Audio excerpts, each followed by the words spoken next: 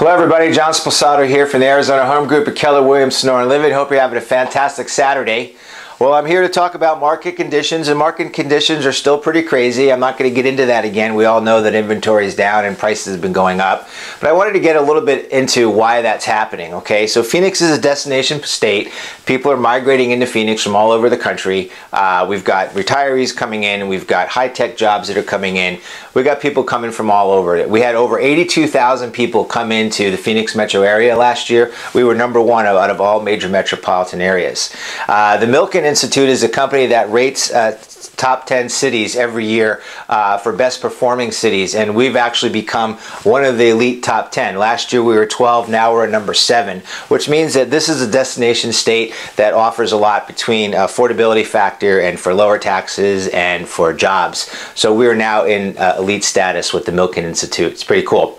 But this is not a recent phenomenon. We've had high-tech jobs coming here for decades. It all started in Motorola in 1952 in South Scottsdale, and that first plant was built on McDowell, and that really spurred growth into South Scottsdale from the 1950s and 60s.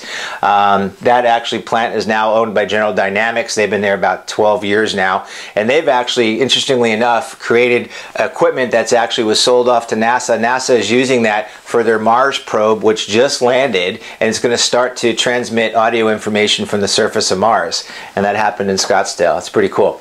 But the pattern continued. So Honeywell came to North Glendale in the mid-80s, and they kind of grew that whole Arrowhead Ranch area. Now we can see how much of a presence Honeywell has here in the Phoenix metro area. Sumitomo Semiconductor in North Phoenix, the Desert Ridge area, they came in 1996 and really tapped into that Desert Ridge area. But really the big tech center has always been down in Ocotillo and Chandler. You know, a lot of companies down there, but the big players of course are Intel. They built their first plant in 1985, and then a second plant in 93, and they just did like an $8 billion renovation and expansion of that plant. So that tech corridor down in Chandler has been fantastic, a great economic driver, and Chandler's done a great job taking care of that.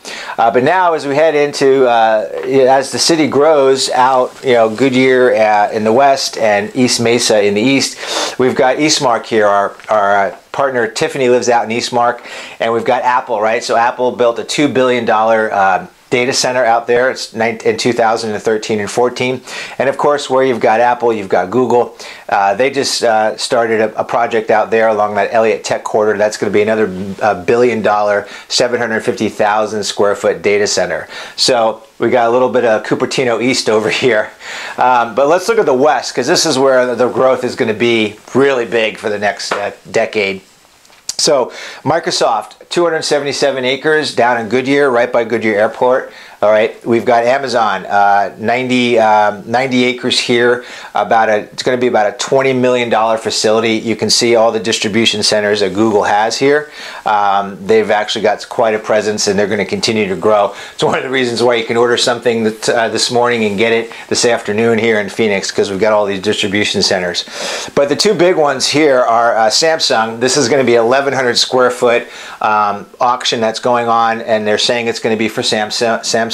They're probably going to end up spending somewhere about $17 billion for this parcel. It's going to be a huge facility. And then as you go up the 303 and come over to the 17, we have the real big one that happened back in December, and that was Taiwan Semiconductor. That's a $12 billion project on a 100-acre parcel, and there's going to be a lot of revenue coming in, tax revenue and jobs that are coming in this area. So at the end of the day, these tech companies are coming. They're leaving California. They're leaving less tax-friendly environments, and they're coming here. Some of them are going to Texas, but more and more, Phoenix is winning out in the tech sector. So there you have it, guys. If you guys are looking to buy or looking to sell, feel free to reach out. You know where to find us. The market is hot, but we have a lot of experience negotiating with these multiple bid offer situations, and we've been able to get our buyers into some houses. So don't miss out. Reach out to us. Let's get you into something before houses start to spin out completely out of control. If you're a seller, give us a call. We'll figure out a way to get that house sold, but also to get you something without making you homeless. So once again, John Sposato from the Arizona Home Group at Keller Williams. Hope you have a fantastic weekend. Spring training is coming around the corner, and we'll see you in March. Take care.